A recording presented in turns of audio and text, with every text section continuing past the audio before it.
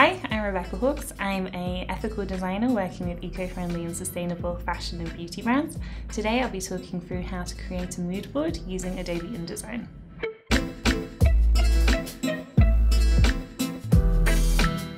To begin, I simply open up a new document in InDesign.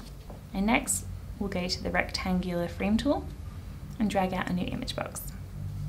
When I drag it and reach the center, a nice guide will come up to show me that.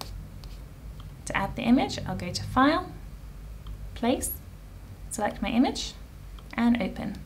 As it's a little big, I want to resize that. I'll go to Object, Fitting, and Fill Frame Proportionately. To add more than one image to my mood board, I'm going to simply copy and paste. As I want this box to be a slightly different shape, I'm going to drag each edge to create more of a rectangle.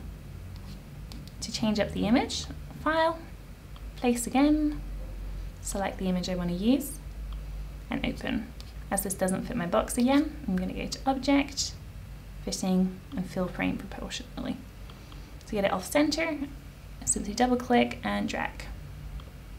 If, like me, you want to add in your own logo, you can go to Illustrator, find your vector file, and drag and drop. As it's a bit big, I'm going to hold down Shift, drag the corner, and it will proportionately resize for me. I'll use the center guide to place this on the bottom at the center. After you've done this a few times, you'll end up with a mood board that looks something similar to this.